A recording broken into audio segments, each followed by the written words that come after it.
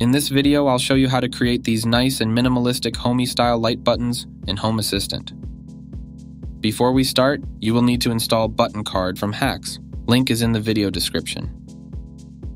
Start by creating a new card. Add a vertical stack card and a grid card. I set the columns to 2 and I turn off render as squares. Then add button card. I then add a name, an icon, and a label. We need to set show label to true. I also set show state as false, although this might be unnecessary. We also need to define a light as the entity. Then, to make the light turn on and off when we click the button, we need to set tap action to toggle. Test it, make sure it's working. Now we can start to style the card based on the state of our light. In my example, I want to make the whole card yellow when the light is on and keep it default when the light is off. Under state, we can define 2 states for on and off. Then we can style the card's background color. One hot tip here is that we can also change the icon or the text based on the state. You can use colorhunt.co to find a nice yellow color.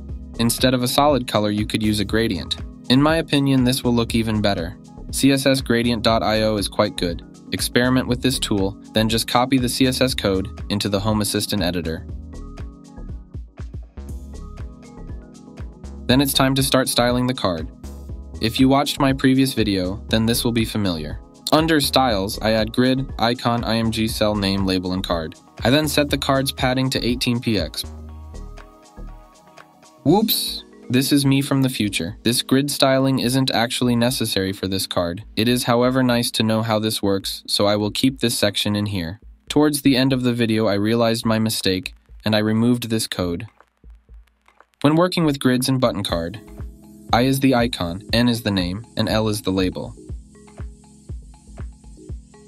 I set justify self of the img cell to end. Once we give it a size, it will move to the right. I then set the icon width to 24px and the color to black. For the name, I set justify self to start. Then I just play around with the font size, line height, and font weight. The label will be very similar. We just don't need the line height value, and I make the font size and font weight a bit smaller than the name. Starting to look pretty good. I then just add one more light for this example. You will only need to change the entity, name, and label. Last couple of things that I want to add or change. It would be nice to be able to dim the light and change the white balance. I still want to keep the button as minimalistic as it is, but we could add a hold action to open a pop-up window with all light settings. Then I just removed that grid styling that I was talking about earlier. And that's it. You've created a beautiful and minimalistic light button for your dashboard, and you can press and hold the button to open the pop-up with all the light settings. Hope you liked this video. I have a lot more content coming, so if you like what I've done so far, I would really appreciate it if you would like the video and subscribe to my channel. Until next time.